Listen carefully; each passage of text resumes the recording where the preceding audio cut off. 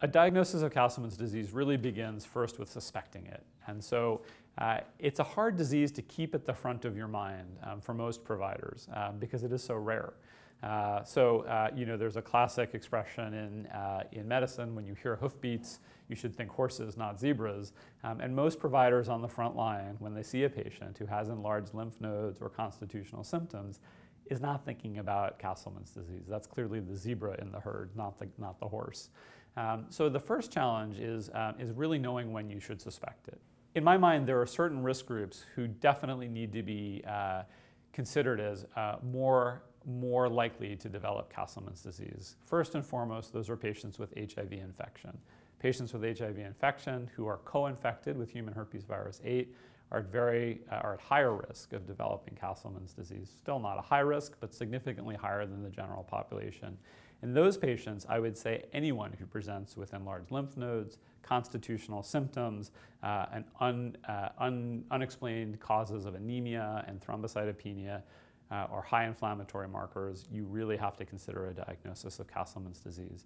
Really, unfortunately, the only other risk group that in my mind I keep at the forefront is patients who do have a family history of autoimmune inflammatory diseases or hematologic malignancies like lymphoma.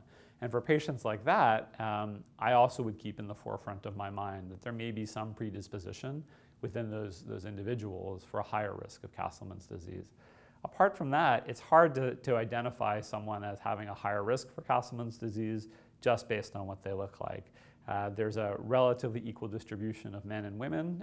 It can be seen in all ethnicities. So it's really hard to have that picture of and all ages as well. So it's hard to have in your mind a portrait of what you think someone should look like. And that's really what we do in medicine. We sort of profile people and think about what they are at risk for. And it's hard to do that with Castleman's disease. But certainly the diagnosis starts by suspecting it. And I think that certainly anyone who's had persistent symptoms of fever, night sweats, enlarged lymph nodes, other constitutional symptoms, especially in the setting of having any abnormalities in their blood counts and high inflammatory markers, those are patients that you need to suspect Castleman's disease in. One way that we can facilitate providers making a more prompt and more accurate diagnosis of Castleman's disease is to incorporate the disease itself in guidelines that are given to physicians for the management of many different conditions. At present, there really aren't a whole lot of guidelines and recommendations around the treatment of Castleman's disease, mostly because it is so rare.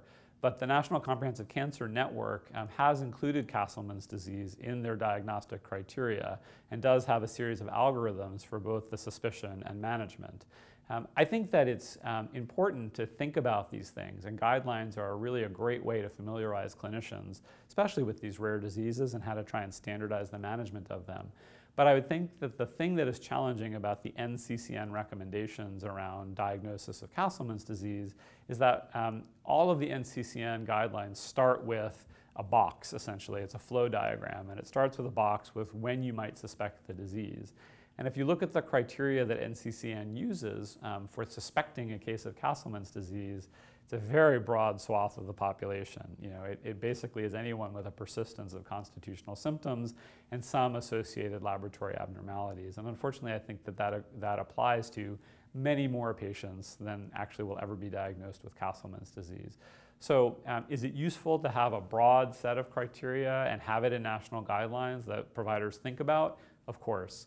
On the other hand, I think that it also highlights to me the challenges in trying to standardize or protocolize the thinking about a very rare disease that can have very heterogeneous manifestations.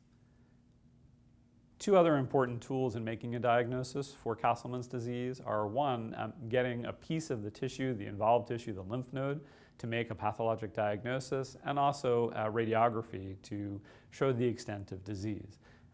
In my experience, a CAT scan with contrast and one applied broadly, neck, chest, abdomen, pelvis, is sufficient to both make a diagnosis and also quantify the extent of disease.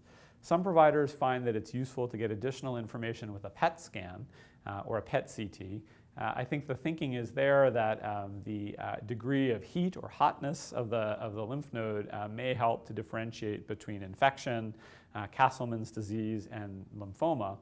But in my experience, actually, there can be such overlap and such a heterogeneity in the avidity on a PET scan with Castleman's disease that I personally don't find a PET scan to be very helpful in guiding treatment or making a diagnosis. So certainly a CAT scan with contrast applied broadly, because again, I think lymph nodes can really be anywhere in this disease is essential. And then pursuing a biopsy, I think, is also essential. Many pathologists will tell you that it's better to have an excisional biopsy as opposed to a fine needle aspirate. Reason for that is that the architecture of the lymph node is very important. And from my perspective, I would say that it certainly is critical to my first step in making a diagnosis of Castleman's disease is ruling out lymphoma, because there's an overlap between those two diagnoses, and lymphoma has much more severe consequences and needs to be treated much differently. First step in my workup is making sure they don't have lymphoma, and typically that's an excisional biopsy of the lymph node, things like looking for clonality or evidence of restriction of light chains.